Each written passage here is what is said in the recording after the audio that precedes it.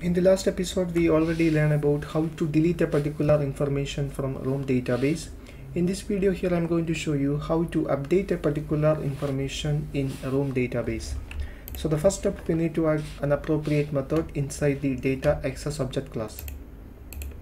So open data access object class. So here we have three methods, one for add user, second for read information, third one for delete information. Now here I'm going to add another method for update a particular user. So here the alternate is void. I name it as update user. So here we need one parameter, it is an object of user. So here we are going to perform the update operation based on the primary key. So this method perform a database updation, so you have to use the annotation update. Okay, so now here I am going to create a separate fragment for perform the database updation. So create a new fragment. I name it as update fragment.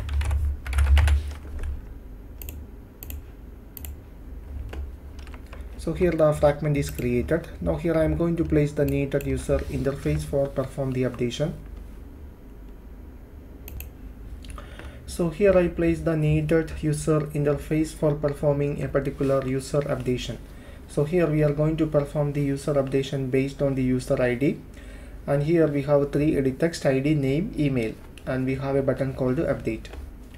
So now we need to start this fragment from the home fragment. So open the home fragment, open the home fragment class file. So when user click the update button, we have to start the new fragment. Okay, so go to the home fragment.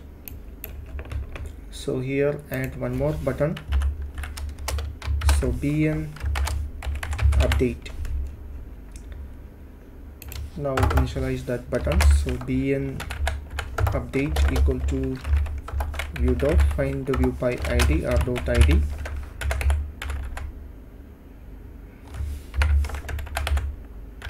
Bn update user. So bn update dot set on click listener into this. Now specify the for the condition. So if the button is the update button, so bn update user, we have to display the update fragment. So new update fragment. Okay, so now we can close the home fragment class file and layout. This is the class file. Okay, so now we can perform the user updation. So within this fragment, we need to declare some variables, and we have to initialize that variables. So here I add the needed variables and initialize that variable. Here I create three edit text: user ID, username, user email, and here is the update button, and here I initialize all that variables. Now we can perform the user updation. So first we can create a click listener for the button, implement the callback method. Okay, so first thing we have to get the information from the user. So first one is ID. It is an integer, so convert that one into integer. User ID dot get the text. Now get the name.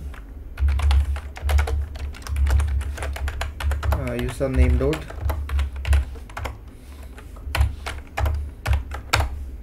now get the email. User email. Okay, so here we get all the information from the user. Now we can perform the database updation. So the same thing, create an object of user class. Now call the setter methods. Now set the property of the subject by calling the setter method, setter ID. First one is ID. Now call the second setter method, set name.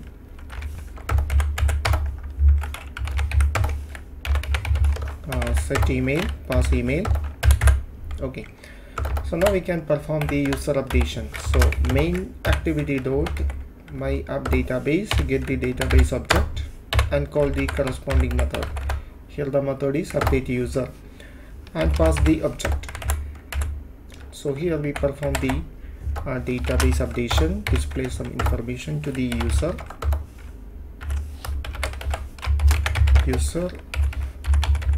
updated. Now display it. Okay, so at the same time we can reset all that variables. So user id dot set text, username dot set text, user email dot set text. Okay. So now we can test this application. So now run it.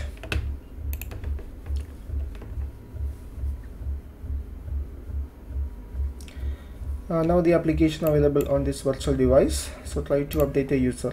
Yeah, it's working. So before going to update, now here we have only one user. Now I try to add another user, 125. The name is Thomas. Specify an email for him, thomas123@abc.com, and save. So now the user successfully saved. We can view the user. Here is the new user. So now I'm going to update the user with ID 125. Currently his name is Thomas and this is his email. So now I try to update it. His ID is 125. So update that particular user. His ID is 125. I'm going to change his name into Rupesh. Now update the email address, rupesh123@gmail.com. This is not a valid email. Okay, and try to update it. So it shows the user successfully updated. So we can check it, view users. So for the ID 125, we successfully update name and email. So this is how we perform database updation on Roam database in Android. For getting more Android tutorial updates, please subscribe this channel now. Thank you for watching. See you in the next episode.